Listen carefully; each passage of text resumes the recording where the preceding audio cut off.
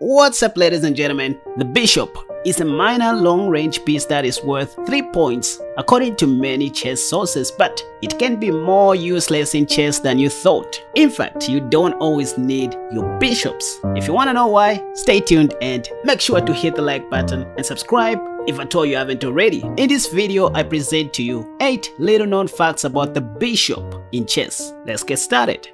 Fact number 1. The bishop is mostly used as a sacrificial lamb for positional sacrifices on f7 and f2, sacrificed for the common good. For example, you can sacrifice your bishop as early as move 4. You start with e4, black plays d6, the perk defense, and then you go bishop c4. You can see in the Lichess database the top played move is knight to f6. White normally defends the pawn on e4 with d3, and some even play queen f3, but you can also play the weird looking pawn to d4 move, which invites knight takes e4 by black, and this is when you can surprise your opponent right on move 4 by sacrificing your bishop on f7, bishop takes f7 check, so that after king takes, you go queen h5 check, provoking black to make a weakness on g6, then you go queen d5 check, and on the next move you're going to win the knight like this. For example, black may play bishop g7, then you go knight to f3 first, developing your knights before any other pieces is always advantageous. Watch this video that has popped up in the card above where I emphasized on this. Rook f8, then you go pawn to h4 immediately, wanting to go h5. If pawn to h5, you have knight g5 check, and on the next move, you're going to win the pawn on g6, which is not good for black. So this is one example of how you can use your bishop as a sacrificial lamb on f7 to slow down black's game. Another example is where you start with e4, then instead of d6, black starts with c5, it doesn't matter, but still you go knight to f3, they play d6, the modern variation, you go pawn to d4, all normal stuff, then they play knight f6, attacking your undefended pawn on e4. Again, you don't always have to defend this pawn, or you can still go bishop c4, inviting knight takes e4 immediately, because that's what everybody plays, you can see, and that's when you go bishop takes f7 check, they have to take your bishop, and then you go queen h5 check, provoking a weakness once again on g6,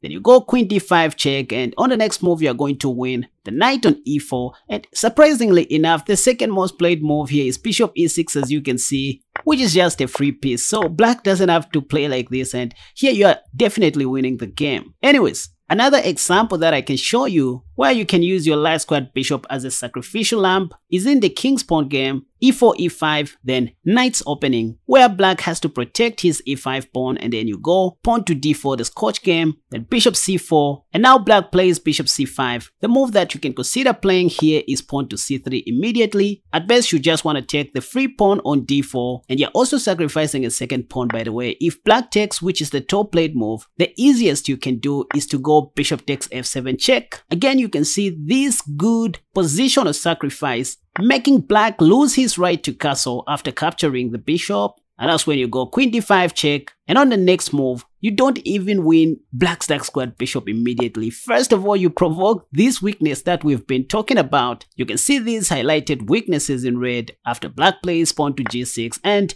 that's when you take the dark squared bishop. On the next move, you can even align your pieces like this. Black has a lot of weaknesses, you're going to castle short. This is simply winning for white. If you want to know how you can sacrifice your bishop on f2 with black pieces, you can watch this video that has popped up in the card above. After watching this video, let's move on. Fact number 2. The bishop and knight are actually best friends. Yep, chess players usually value a bishop more than a knight because of its long reach. Yeah, like the bishop can move from one flank to another in just one move. Rubbish. The truth is that it depends with the position and the stage of the game. Bishop and knight tend to work together very well in the opening stage. For example, you start with e4, black plays e5, then you open up with the bishop's opening, and then you can see the top played move is knight to f6. Then you ignore this attack and play knight to f3, giving black one more chance to take your free pawn on e4. If you want, you can take back on e5, by the way, but consider playing knight c3, inviting black to accept your Boden-Kitzer-Risky gambit, which is also known as the reverse Stafford gambit. I like this gambit because it gives black more chances to blunder. For example, there's only one correct move in this position, which is very weird, by the way. Pawn to f6 is the correct move. If black plays the top played move, pawn to d6, for example, this is the best example where the bishop and knight can be very deadly. So you can see this good combination, the bishop targeting the f7 square and the knight also targeting the f7 square. Black cannot do anything here without losing material. For example, bishop e6, you just take, and there's another threat on f7 or on b7. A more decent example to show you how the bishop and knight can work together very well in the opening stage is in the fried liver attack, which arises from the two knights defense, the position that you're seeing on the board right now, where you can go knight g5, and now we see that the knight and the bishop are both targeting the weak f7 pawn. So black has to play d5, but you can just take. If they take back, well, you can even sack your knight on f7 like this, because after black takes with his king, you will go queen f3 check. Note that black's knight is also pinned to the king by our light squared bishop. So if king e6, you go knight c3, putting more pressure on this pinned knight. Then knight b4 is what everybody plays. The whole secret with the fried liver attack, you guys, is this pawn to d4 move, and the fact that black's king will be on the center for a longer period of time. So don't worry about the fact that you are down a piece. You're not mating anytime soon. Just go ahead and castle short. If c6, now you go pawn to d4. That's the secret. So that if queen f6, you don't trade queens, by the way, you are the one attacking. So you want to keep the queens on the board. So you go queen d1. If e takes d4, you have knight e4 attacking the queen, and queen g6, you go pawn to a3. If they go knight a6, you go queen takes d4. Note that black has no game. His position is cramped. Fact number 3, you don't always need a bishop pair in your life. Anyways, yeah, they say two bishops are stronger than bishop and knight, but certain openings don't necessarily require you to have a bishop pair, e.g. the advanced Caro-Kann defense, the Perk defense, the French, or let me just show you. White starts with e4, then you go pawn to c6, the Caro-Kann defense. They play d4, you go d5, and then you can see the top played move is pawn to e5, which is the top played move in both the Lichess and the Masters Database. The whole idea in the advanced Caro-Kann is to develop your light squared bishop as quickly as you can, moving it out of the pawn chain. If knight f3, you go pawn to e6. The whole idea is to trade off your light squared bishop as quickly as you can, and that's when you switch to your French defense ideas with the immediate pawn to c5. They play c3, now you go knight c6, everything that you do in the French defense, by the way. You can go queen b6 if you want, but I like queen c7. If bishop e3, you simplify the game like this, and then you want to continue your development as highlighted. I don't want to spoil much. If you want to know more about the Caro-Kann defense, get my Caro-Kann course at www.casperchess.com, and it will be your favorite defense against pawn to e4. Anyways, another good opening where you don't always need your bishop pair is in the Perk defense with pawn to d6. The whole idea is that after d4, a knight f6, normal variation, knight c3, the pawn to g6, and knight to f3. It's up to you to go for bishop g4 immediately and trade off your light squared bishop, or continue normally with bishop g7 and wait for black to play the most played move, bishop c4, after which you castle short and they castle short. Then, even though you have an opportunity to take on e4, by the way, in case you didn't know, because you're going to double attack white's knight and the light squared bishop, you can just go ahead and play bishop g4, get rid of your light squared bishop, and then start playing chess like this. Ladies and gentlemen, this is considered to be favorable for black. For example, here you are attacking the d4 square. If bishop e3, you have pawn to e5 immediately. If they play d5, you can go knight e7 if you want, but even better knight d4, so that if bishop takes, you take back.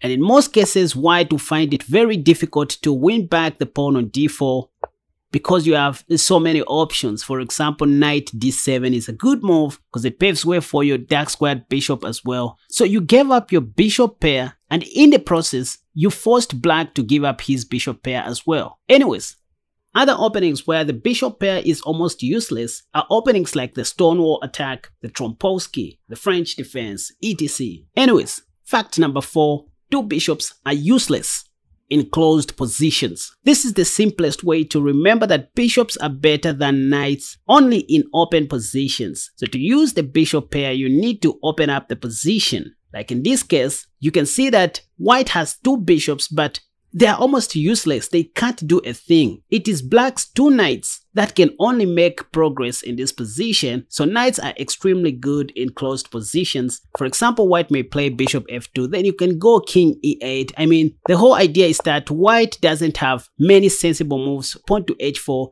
is a good attempt, but black can just take.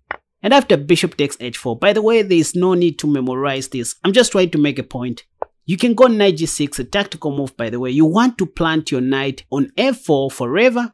If you think bishop takes f6 wins a pawn, well, that loses the bishop immediately. White's bishop is trapped. So this is how useless 2 bishops can be in closed positions. Here is a great London system example where 2 bishops can shine. In an open position, you can see that this dark squared bishop has more squares that it's covering. Even the light squared bishop, it has more space and more squares to go to. Unlike black's 2 bishops, the light squared bishop is a bad bishop, and equally black's dark squared bishop isn't active on e7. Another example, here we have 2 bishops in an open position that can even be more powerful than 1 rook and 2 pawns. E.g., in this position, it's white to play and win the rook in 1 move. Leave the answers in the comment section down below so that I can also learn of your existence. Let's go!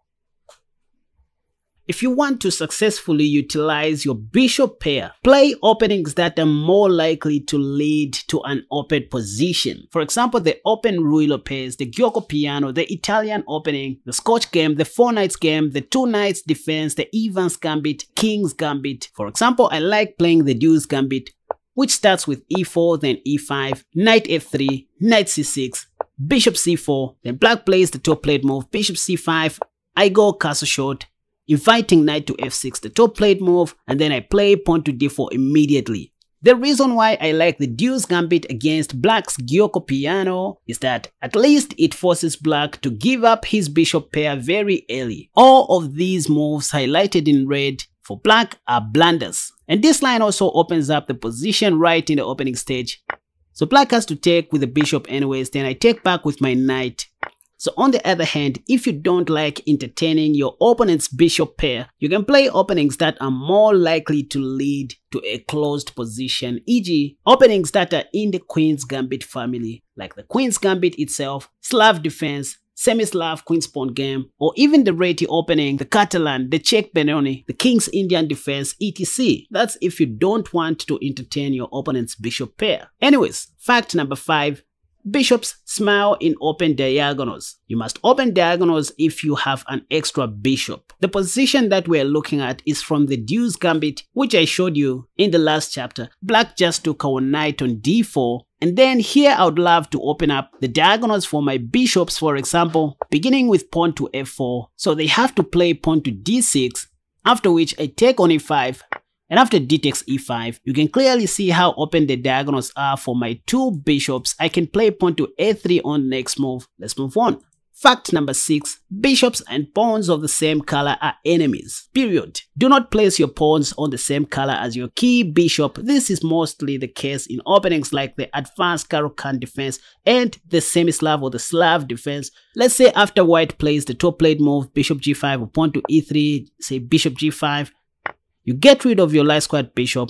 After e takes f3, since you no longer have a light squared bishop, you start controlling the light squares on the board with your pawns. This automatically satisfies the middle game principle that do not place your pawns on the same color as your key bishop. For example, we have a dark squared bishop here, so we don't need our pawns to be on dark squares. Bishops and pawns of the same color are enemies, especially in the end game. Fact number 7. Opposite colored bishops are much more drawish. The easiest endings to draw are those with bishops of opposite colors, ladies and gentlemen. This position can be a dead draw since your pawn on f7 is on a different color as your opponent's bishop.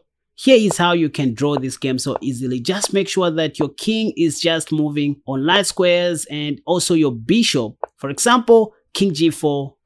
Let's say bishop d6, you can go bishop h5. This is just a dead draw, but you need to be very careful. For example, here you cannot take the pawn, so you only have pawn to f6.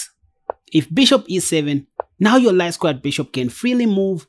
If bishop takes, you can take back with your king. By the way, you're going to go back to the g4 square and start moving your bishop along this diagonal. There is no progress that white can make from here. For example, pawn to h5 is a blunder because you simply go back and on the next move you're going to win that pawn. So this is just to demonstrate how drawish games of opposite colored bishops can be. Fact number 8. Same colored bishops are not always drawish, but your king must be in front of your opponent's king. That's number 1. Or it must be much closer to the square of promotion than your opponent's king is. If black's king was on d5 for example, or e6, this could be an easy draw because your opponent's king is also closer to the square of promotion and may sit in front of your pawn on the light square. So now this is clearly winning for white. If only you can find pawn to a4. If bishop e7 check, you still continue marching forward. King e8, bishop f6. Your bishop must be in front of your pawn. If bishop takes f6, black's king will be in opposition and you are assured of winning this endgame. For example, king e8, then you go pawn to f6. This is clearly winning because black's king is in opposition. You can head to my website www.casperchess.com and become my partner, or simply join through the link in the comment section down below, where you can help me to promote my courses and earn some commission. All it takes is just to register for my affiliate program, promote our courses and earn some passive income.